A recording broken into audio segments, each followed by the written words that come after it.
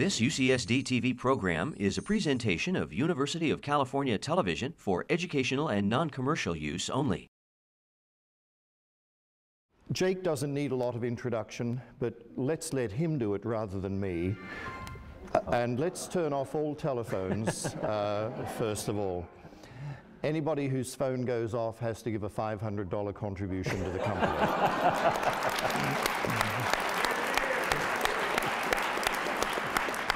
People dive for theirs.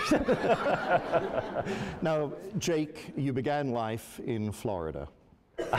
How did you get here?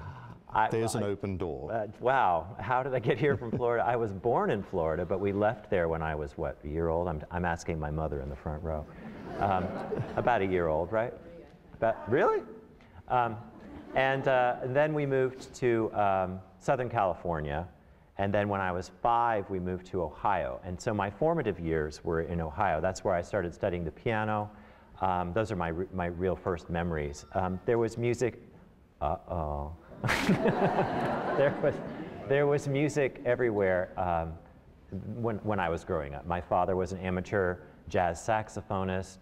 My sisters were listening to their music. Movie musicals were happening. The Sound of Music and Mary Poppins, and there just seemed to be music everywhere. I seemed to notice it everywhere. And so I started playing the piano at some point, and I just fell in love with it right away. Where did you study music formally, though?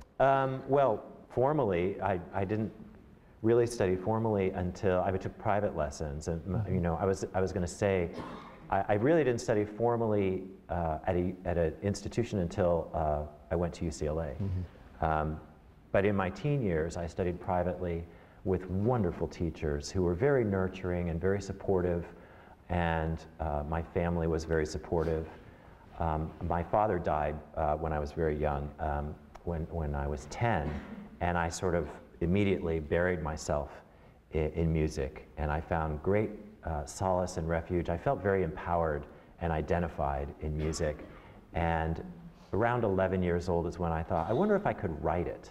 And so I bought some manuscript paper and I just started trying to write. And at that point I was interested in writing big, flashy piano pieces that meant absolutely nothing but looked really impressive. And I was also, I also wrote a lot of, I started writing ballads, like from Broadway shows or pop ballads.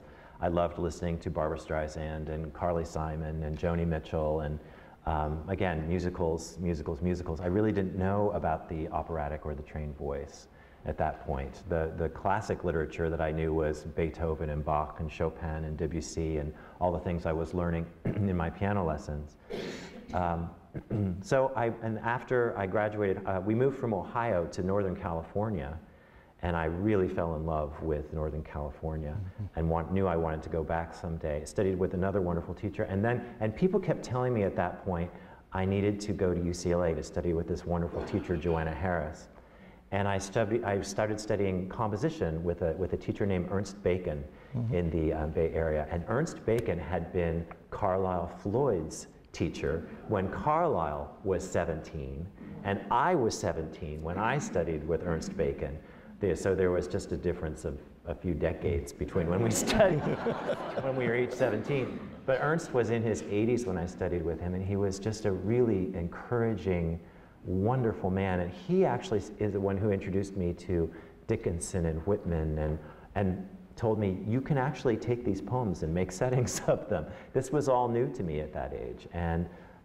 And then I met some friends who were more classically trained. Then I went to Europe for 2 years and studied in Paris, and traveled all over Europe and had that experience, and then went to UCLA to get serious. And that's when I started studying with Joanna Harris, did a lot of two-piano music, a lot of chamber music, and started writing for singers because there were so many in the department. I have to say the Mozart Requiem was a piece that sort of turned me around with classical singing, and then the operas that we started to listen to, but I still didn't get operas themselves because we kept listening to them. We didn't go to see them, and I realized that opera is theater music, you know, and it's only part of a bigger picture. It's meant to be staged, it's meant to be experienced with live staging and scenery and costumes. And there are very few operas that work entirely just listening to the music. You have to have a point of reference for staging and visuals and action. And when I saw Peter Grimes in LA with John Vickers, all of a sudden I had this wake-up aha moment of what it could be. But it was a slow progression towards opera and towards that part of the theater world.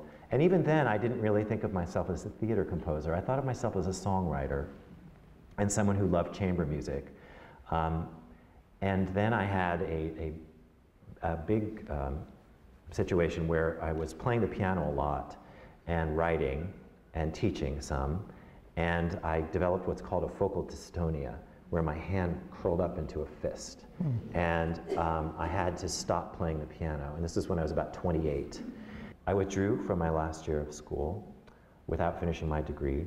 I did finish it 17 years later. But I withdrew and I stopped composing. And I got a job in a performing arts organization in Los Angeles, running a small series. And then I worked at the UCLA Center for the Arts, because I found that even though I couldn't be in music at that point, I could be adjacent to it and write about it and support it from a different level. And I had a lot of knowledge from all of my experience as a performer and a writer. And I was able to write very well press releases, speeches, anything they needed written. And, but eventually living in Los Angeles became a gloomy place for me, because I felt like there were so many ghosts around from a career that never happened, that I kept having reminders of it. It was very, very dark. And so I moved to San Francisco, where I had always wanted to be. And I got a job that had not been open in, I think, 20 years at the San Francisco Opera in the PR department. And I was the writer for the company. I was writing press releases and speeches and all kinds of things. And even though I wasn't at that point, nobody knew me as a composer, nobody really knew me as a pianist, I had gotten my hand back through re-education so I could play again.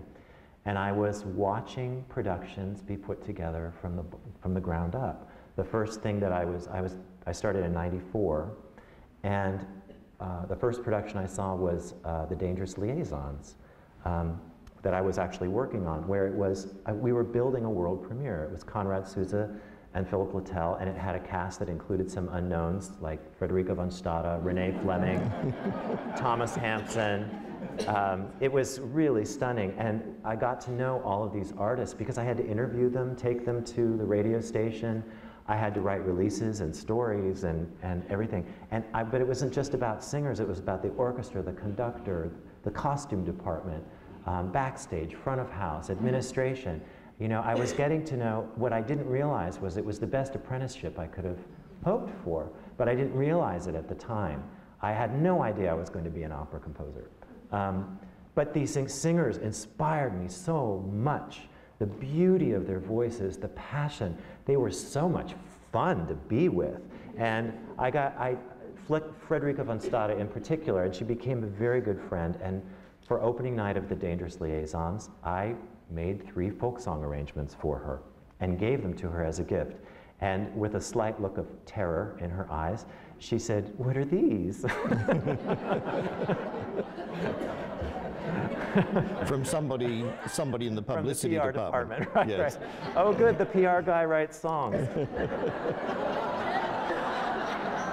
And, but I have to say, she's such a wonderful person that she said, "Well, I'm going to come in early the next performance and let's read through them."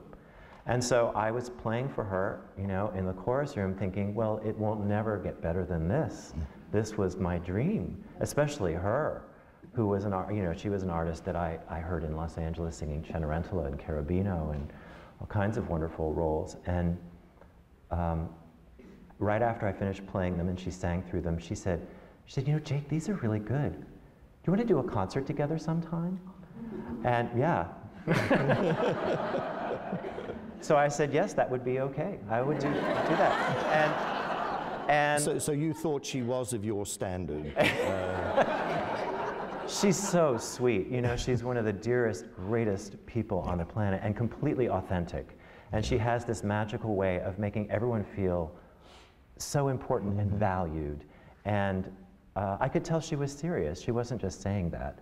And then she said, I want you to send your songs to Marty Katz, and I want you to send them to Matthew Epstein and Marilyn Horne, and you need to give them to Tom. He loves New American Songs, and you know, all of these people. And so with that, luckily, you know, I had a wonderful, great singer who also liked to blab, you know? And so she started telling everybody about this guy in the PR department who was writing songs. And after a while, the strangest thing was happening. The artists that were coming through the Opera House would come to the PR department, not to see about their interviews, but to ask if I had a song for them. It was an amazing time.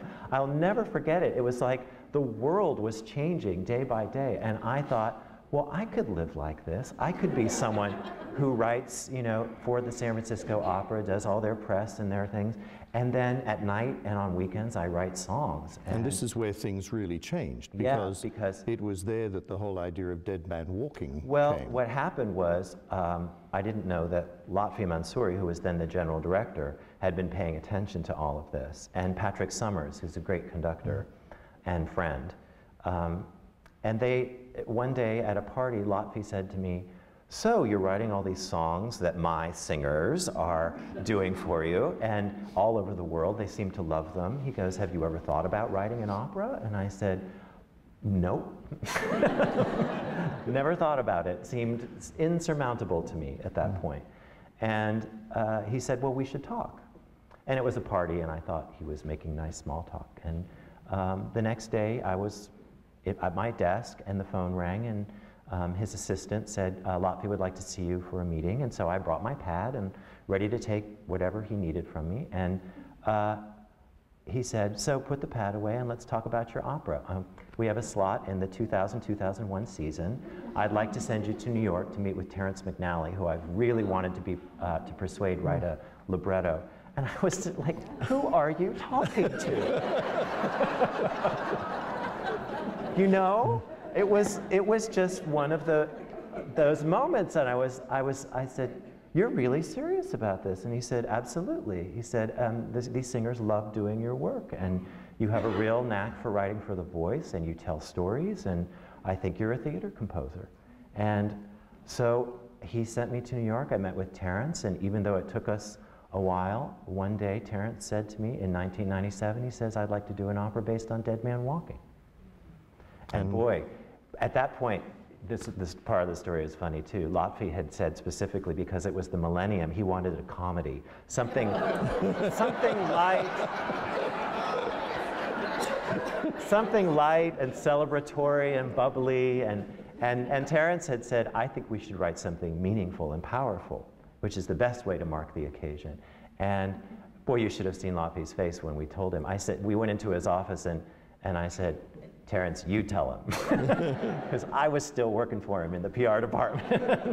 And Terrence said, we want to do Dead Man Walking. And Lotfi, I have to say, even though he was like taken aback, like most people were, because it wasn't what they were expecting, but that's a good response, to be taken aback and surprised. And then he went, I never would have thought of it, but what a great idea. Let's go for it. And so right away, we went for it. And that's how that happened. That was in '97. And in '98, I became the composer in residence at the San Francisco Opera. And in 2000, October 7th, Dead Man Walking opened. And Dead Man Walking, of course, has now gone all around the world. Many productions, including in places like Germany. Yes. There are more coming up in the future. So that was a major turning point. Oh, it was the turning point. And since then, I think when Flicka agreed to sing my songs and asked me to write was one, and then when Lotfi asked me to write that, and then when it opened so successfully. And the good thing is you had Lotfi, a great man of theater. Yes. And to trust you like that is rather remarkable. Not only to trust me, but to give the piece every opportunity to succeed. You know, he did it at the highest level possible. I had Susan Graham, I had Frederica von Stade, I had the cast that I wanted, I had Terrence McNally as librettist, Patrick Summers as my conductor, Joe Mantello in doing his one and only opera production. And, you know, he surrounded me with support and greatness so that everybody could succeed in the environment. And it made all the difference. I mean, new operas are so fragile. Terrence said it's like growing orchids in Alaska. You know, and the odds really are stacked against you. You know, if you think of the 19th century, when it was a for-profit popular art form, people were churning them out because it was profitable, and it was, people wanted new work. They loved new work. It was very rare that you did old operas in that day. I mean, nobody knew about Handel's operas. They weren't done for 200 years nearly. But, you know, in this day and age, it's not the popular art form and entertainment. So the odds are stacked against you from the beginning. So to go in, what Lotfi knew was you have to go in with the highest level possible so the piece has a chance to succeed. Well, let's move on from there now, Yeah. and move on to Moby-Dick, your latest opera. There have been several in between, very successful, and I understand... 4 full-length operas in 10 years. It was which, like, that's which when is I a went, pretty good achievement. writing Dead Man Walking is when I realized, oh, I'm a theater composer, and everything fell into place. And But clearly you'd almost grown up in theatre for such a period, and as you say, absorbing all of those elements, you knew what was needed to be delivered on the stage. Yeah. Now, Moby-Dick... And I love singers. I do love singers. Which is quite a remarkable thing in itself, I must say.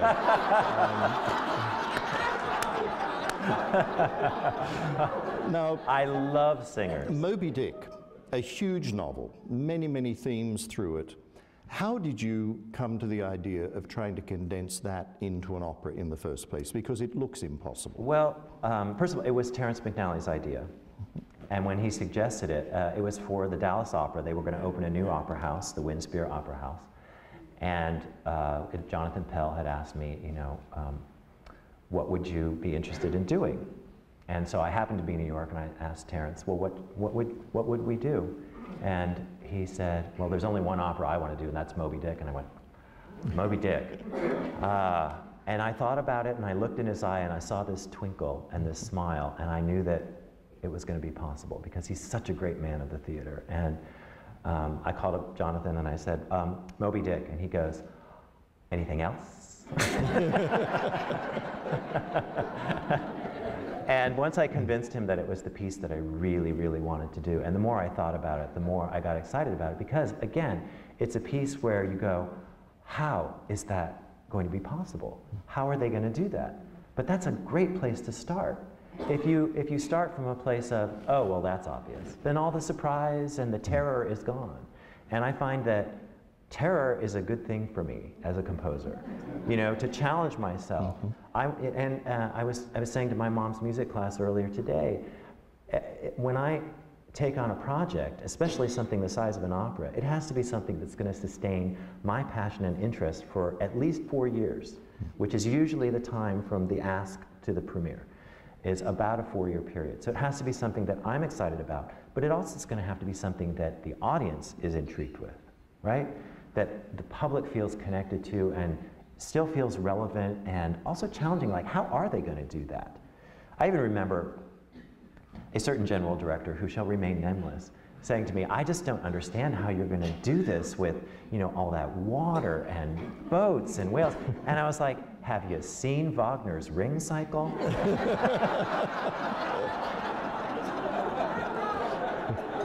You think this is challenging? Now, Terrence didn't finish up doing the libretto. No, he had to withdraw for personal reasons, unfortunately, but I wound up being able to go to my good friend Gene Shear, who I'd worked with many times, and Gene is a brilliant wordsmith, and he's got a real poet's soul. He's also a composer. He's a composer, but his heart is in the theater. He's a songwriter, and he's a really gifted songwriter. He wrote American Anthem that was used by Ken Burns for the World War II series, sung by Norah Jones, and Denise Graves has recorded it, so has Nathan Gunn. He's had a lot of success with his songs, but he also is just a really brilliant writer and librettist, and he's, you know, that's a process that takes a lot of time to develop, just like composition, and he's had some wonderful opportunities, and we found each other at just the right time, and did several song cycles together, as well as our first opera project was a piece for Frederica von Stade called 3 Decembers, the 3-character opera that we did for Houston Grand Opera. And then when Terrence had to withdraw, I went to Gene, and Gene had that same look like Moby-Dick, and he said, let me read the book first. And so he read it, and he said, you know what, I think it may be the best idea ever. So how did you decide on the themes that you were going to pull out of that book? There were three things that I took away from Terence that were very, very helpful that we kept. One was that Ahab was a Helden tenor, and more specifically that Ahab was Ben Hebner. That was our model. Who sings it here in San Yes, Diego. and who sang the premiere. And who said yes right away before he'd even heard a note, which was very encouraging. Two, that the whole piece was set on the water. So we never went back and forth between land and water. So that it was really a sea epic and adventure. Three, that Pip, the cabin boy, would be a soprano pants role. So you would have a female voice in there. Those three things were terribly helpful. And then when I got back to Jean, I suddenly had this idea. I said, Jean, what if instead of the first line of the opera being Call Me Ishmael, what if it's the last line? What if we really earn that line? You know, what if we build everything up to that line? What does that line really mean? And what we discovered it meant was that the opera was about the creation, the formation of this character who would ultimately survive all of this good and evil and horror and still want to live and survive, but would want to be known as Ishmael. This is the person who would survive all of this and then years later write the book that we know as Moby-Dick. That freed us up tremendously, because if he's going to become a writer at the end, that means we can just create or suggest events that would inspire a writer's imagination years later. So that was key. Then it was narrowing down the characters. I read the book a couple of times, Jean read it a couple of times, then we put it away. We thought, now what still resonates with us? We went to Nantucket to go to the Whaling Museum there and to really get started, and looked at the artifacts, talked to people, found out about the actual ship, the Essex, which was the whale ship in 1820 that was rammed and sunk by a sperm whale off the coast of Argentina.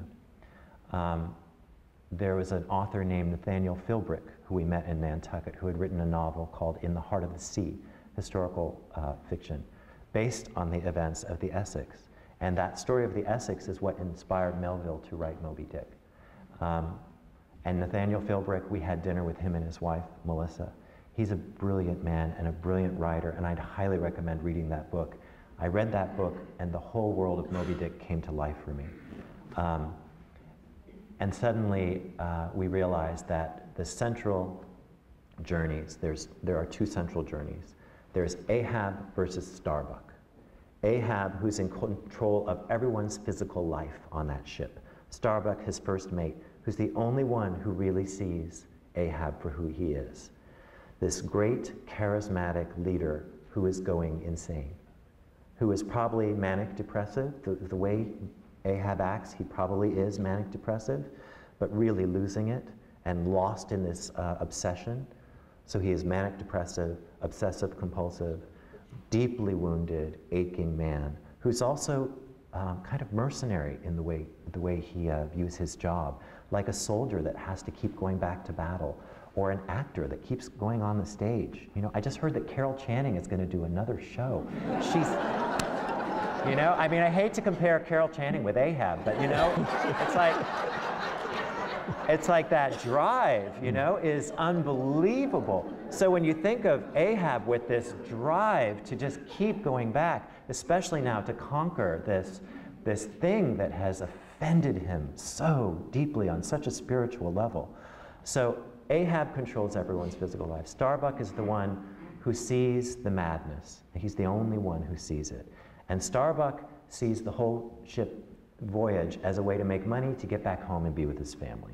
There's a wonderful duet, in fact, between the two of them, towards the that end. Reflects that very well in the end. When Ahab has a slight moment of lucidity. Yeah, and he actually becomes human for a moment or two, which is quite marvelous. We see a human side of him, we see glimpses of it through the first act, but it isn't until towards the end of the second act, when even he realizes it's too late. And then this character Greenhorn, who will become Ishmael, the character that calls himself Ishmael. He's this unformed, lost, depressed young man who decides to go on the ocean to find meaning in his life, to find connection. And where does he find it?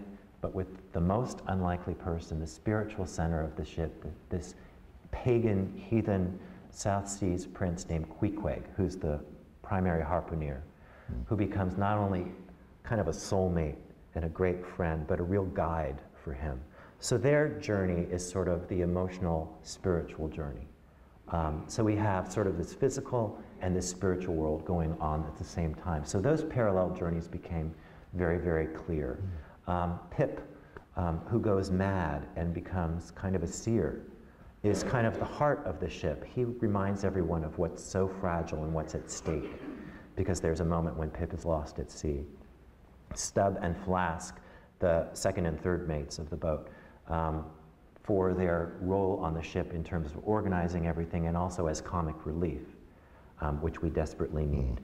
And then the other characters, this huge men's chorus, and the sea.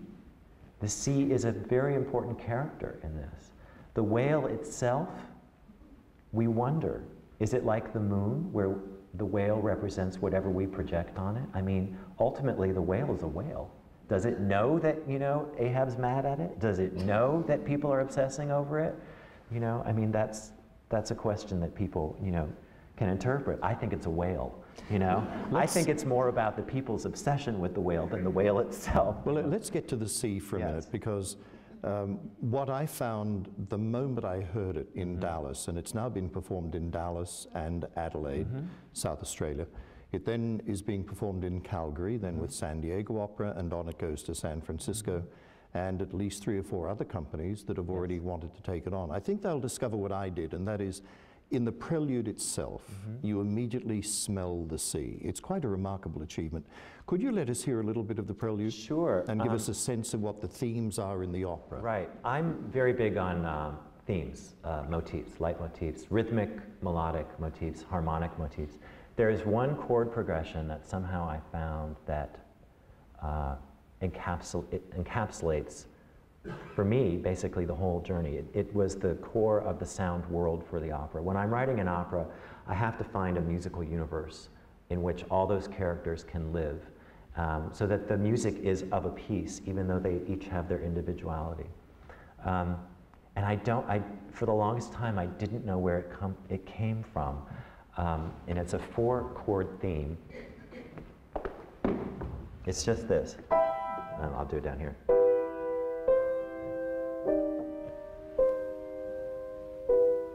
Just those 4 chords. And it just has this feel of rise and fall. There's a yearning to it, just those 4 chords. And from that, and throughout the opera, it appears in many, many different permutations.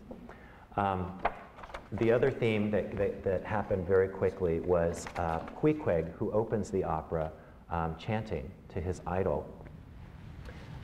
Jean found a text for him, a South Seas text that I set. And there's a line, one of the lines that constantly goes through is this.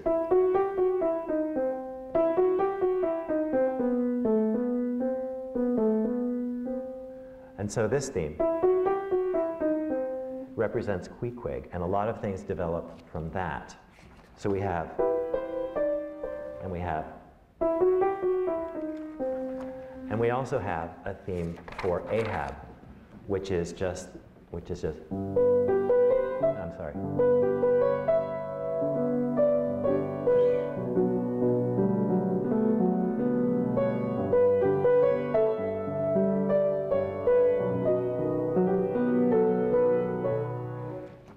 Just that very simple, right? And we also have another theme that developed, which was Death to Moby-Dick, which is the rousing call when Ahab is trying to get everyone on his side. And that you hear is just very simply,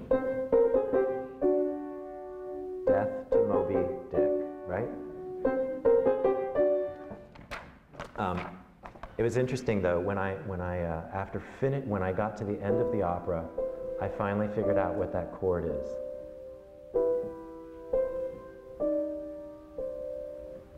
Call me Ishmael.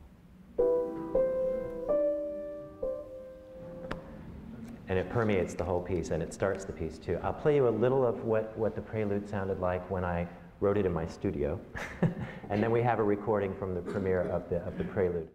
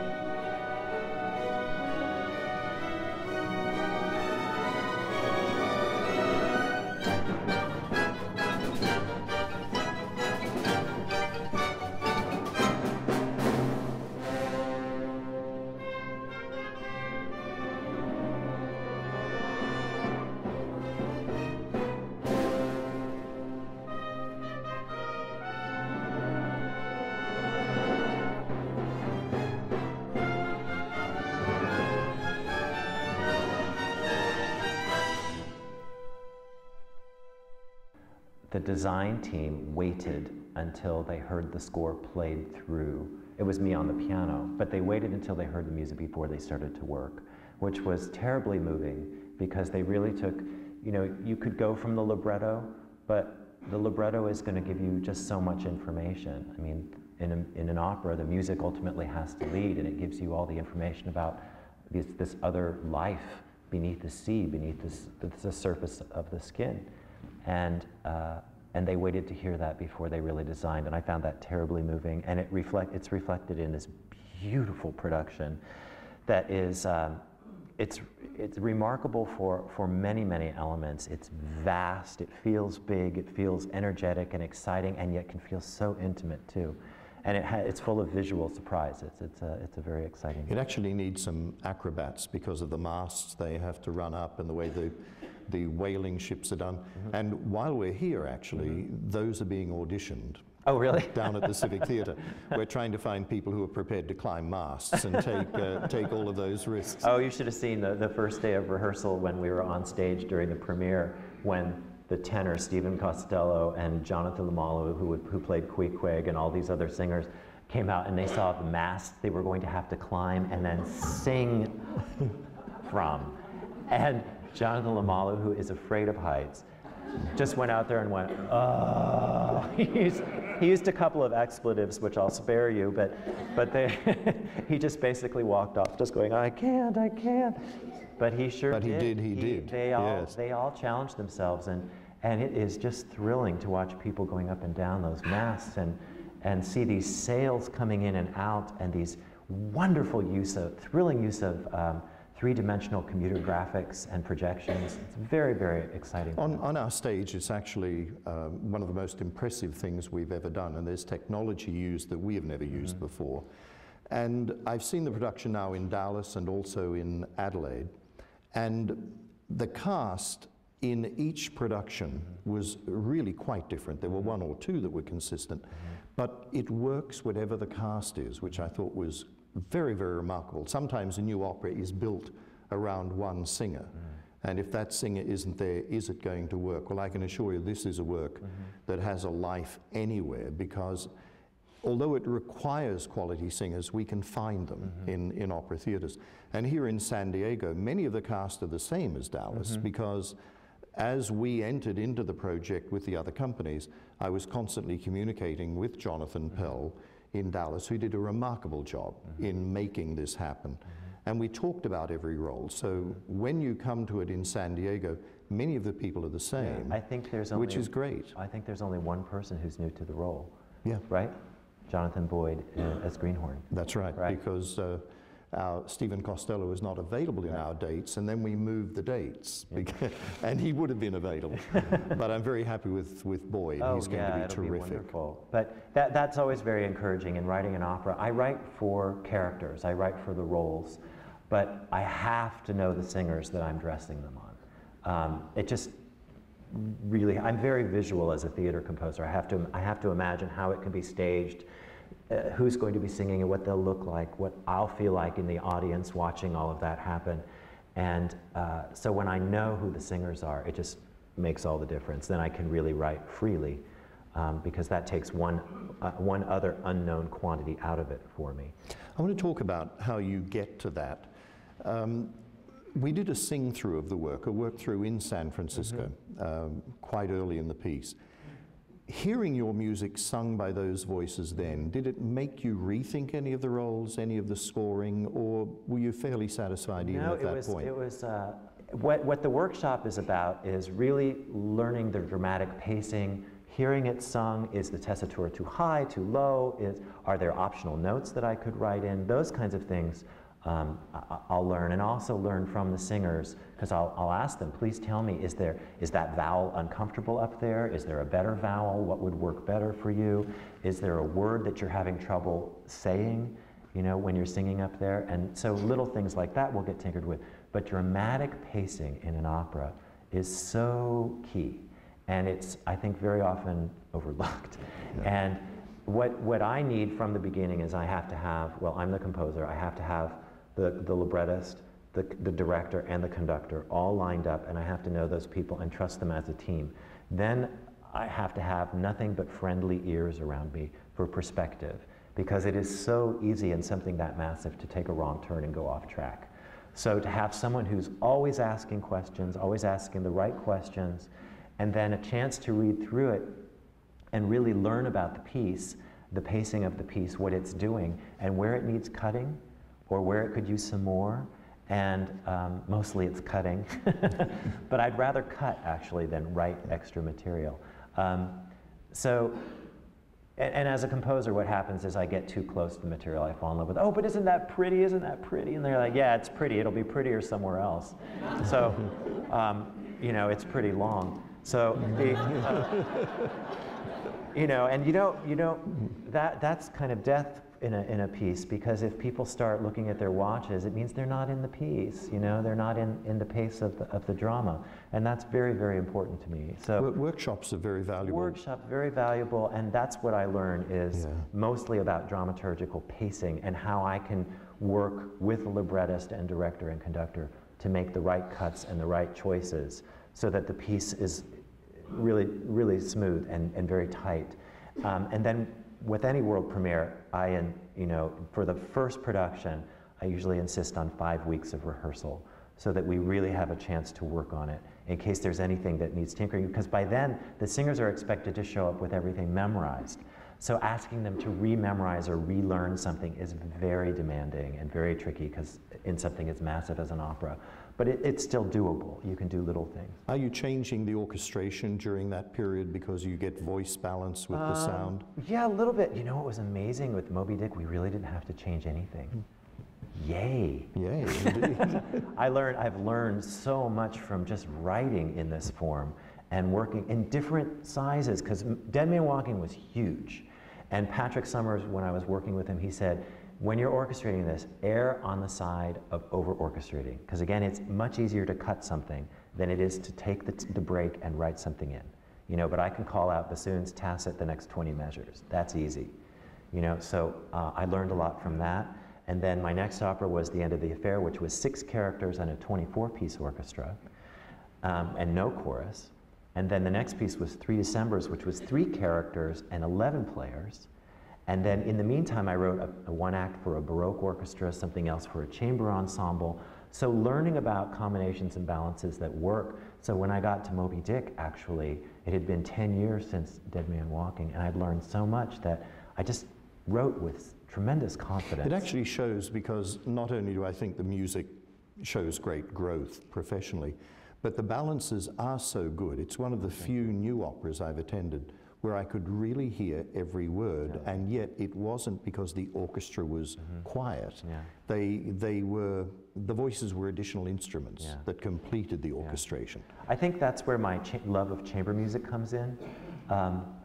Because if you can think of an opera as a massive piece of chamber music, where the intimacy and those connections are so important from every single person, and I don't know if any of you are musicians, but you rehearse a piece of chamber music by yourself, and it's really hard because you don't have the complete picture, and an opera is that way too. And if it's done really well, the only time you really feel that it's unified is when you finally hear everyone together.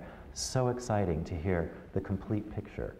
But to have that sense of intimacy, you know, to think of an opera the size of Moby-Dick as a chamber work on a massive scale, I think is really thrilling.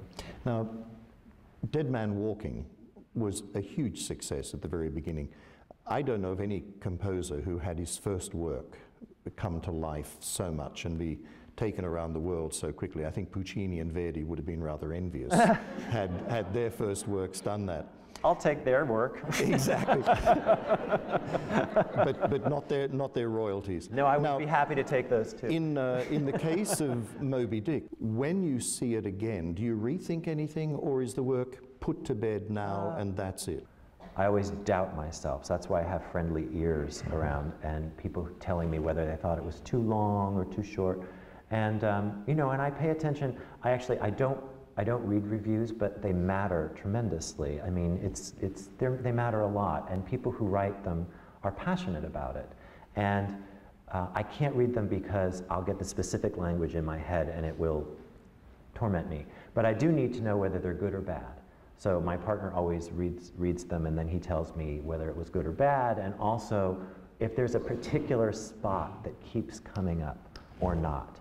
And in this piece, there didn't seem to be. And from the friendly ears around me, I also didn't get that sense either.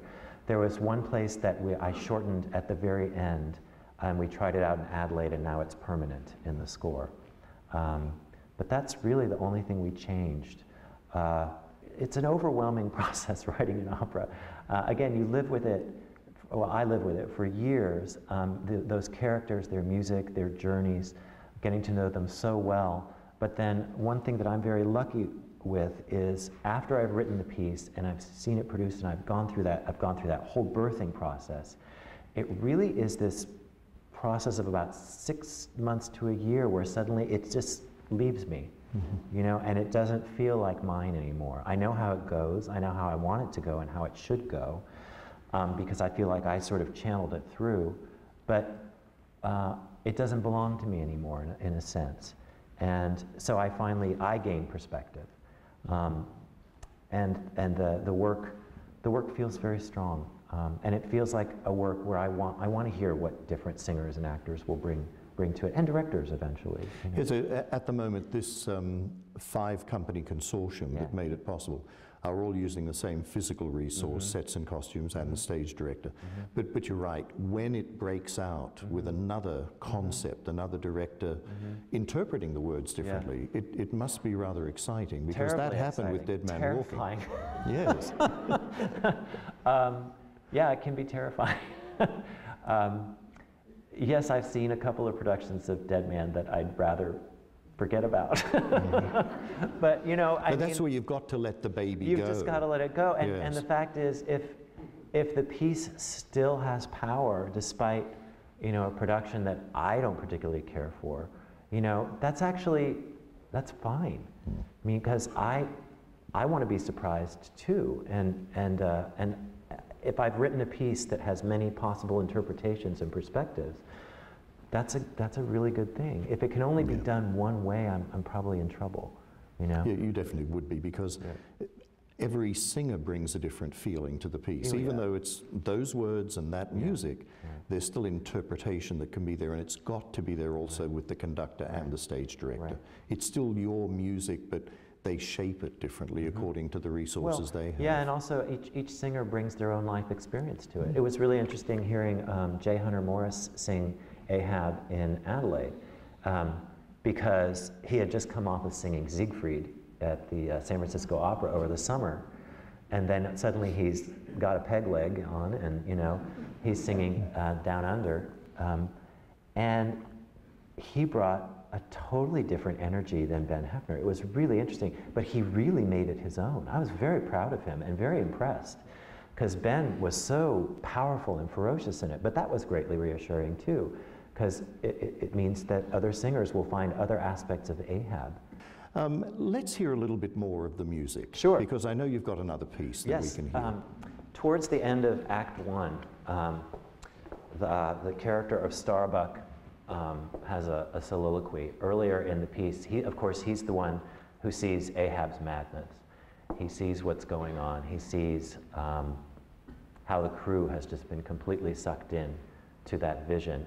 They're all committed to chasing Moby-Dick and killing him. And at one point, Pip falls overboard and is rescued by Queequeg and goes a bit mad. So things are starting to go awry, and then he's told they've finally been allowed to hunt a whale, and while they're rending the oil from the whale in the try-works on the ship, he's told that the barrels are leaking. So he goes to tell Ahab that they have to find a port for repairs or they're going to lose everything, and Ahab won't do it. And that's when Starbuck finally confronts him and says, "This is insanity. You know, what will the owners of this ship say?" And Ahab basically says, "To hell with the owners. You know, we have a mission, we have a voyage." And when Starbuck rebels, Ahab takes a gun off the wall and has Starbuck kneel execution style and is about to kill him, and suddenly changes his mind, and Starbuck leaves. And he goes back to the cabin later that night to confront Ahab about what happened, and he finds the captain asleep with his leg off, completely vulnerable. And he goes into the cabin and he sees the musket that he was going to use to shoot him. And he has a real to be or not to be moment. Very powerful. And what I found in this very moving scene was a convergence of these different themes. We had this sort of fate, call me Ishmael theme, and out of Queequeg's theme, how's it go? Who wrote this? Remember I told you it goes? Out of that, suddenly came these undulating up and down patterns, which suddenly became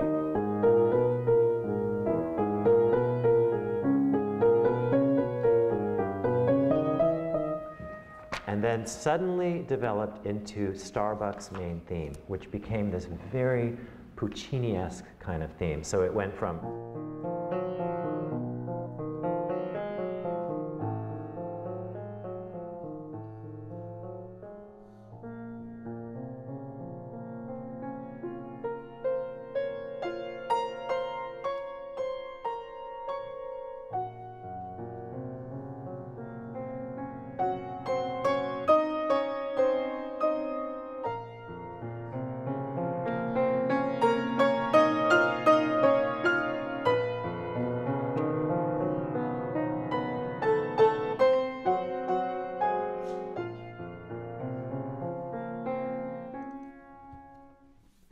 And that developed out of all of those different themes. So it's the culmination of the act. This is the scene that ends the act. And while Starbuck is in the room, Ahab is having a nightmare, and he cries out in his sleep halfway through, which again, suddenly Starbuck, who is a devout Quaker, is faced with this real conundrum.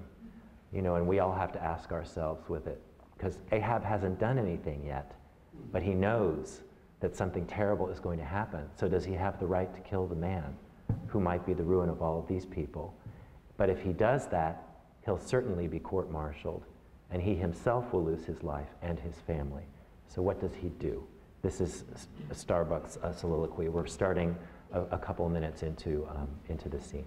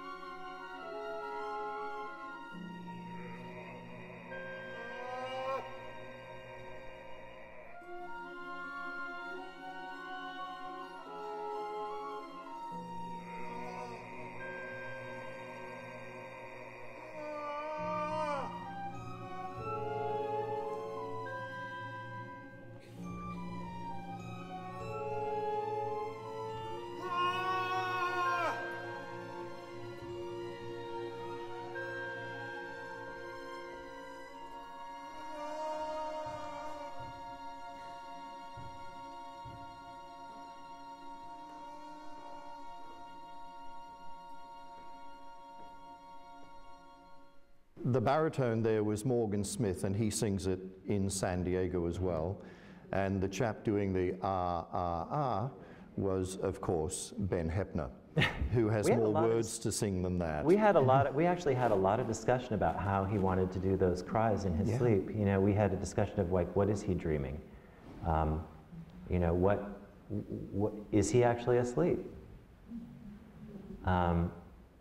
You know, it was very interesting having all those discussions, you know. I think he is actually asleep, and I think he's dreaming about Moby-Dick. I think so, too. You know, he's remembering the pain, you know, and I also think, you know, that's part of what both Ben and Jay found physically in that character, is that the torment of walking around on that leg all the time. It was if you think about an actual person having to do that, they actually were uncomfortable because the stage is raked. They're walking around on a peg leg with a cane. Plus, at one point, the hardest music of the night is during a storm scene when they're up in a cage 30 feet above the stage on the peg leg singing. And the leg itself is there's a harness, and there's a thing, and there's all kinds, they have to be sort of buckled in so that there's the least amount of strain possible. There actually are two legs. There's a Jake Heggie leg, or Ben Heppner leg, rather. I have mine. Jake Heggie's got his own leg.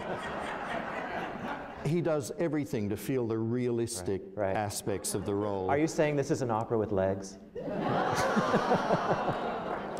Well, let's say I don't see a fin-ish coming for it. Oh. Now, the leg actually had to be specially constructed for Ben Heppner for the shape of his knee. And then, of course, J. Hunter Morris has a different knee. There's a second leg. And it is one of the issues that everybody who does this opera may need to have a leg specially fitted for the tenor who's doing it, because standing on it for hours is very, very demanding. And we all have a different shaped kneecap when the leg is bent and so on.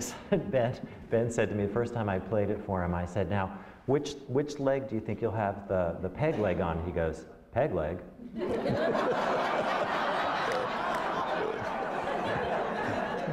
said, yes, Ahab has a peg leg. And he said, oh, I hadn't thought about that part of it. And suddenly he realized, oh my gosh. So he decided to learn the whole role with the leg, you know, starting from scratch, like just learning in Toronto where he lives at home, you know, practicing singing on one leg. Yeah. There aren't very many operatic roles that require something like that. I mean, there's an eye patch, but that's a little different. And there's a hump for Rigoletto, but that kind of thing is just not done. Well, look, we've come a long way. We've come from Dead Man Walking through to Moby-Dick, and this conversation. That's how we got here. You asked me at the beginning. Conversation has to come to an end, I'm afraid. But I want to thank you. I want to congratulate you, because when I was at the workshop, as somebody who had contributed to take this risk on you, which I felt was not a risk, it was a relief to hear the whole thing come to shape and say, the investment's a good one. For everybody. So thank you, and thank you all for being here, and see you at Moby-Dick.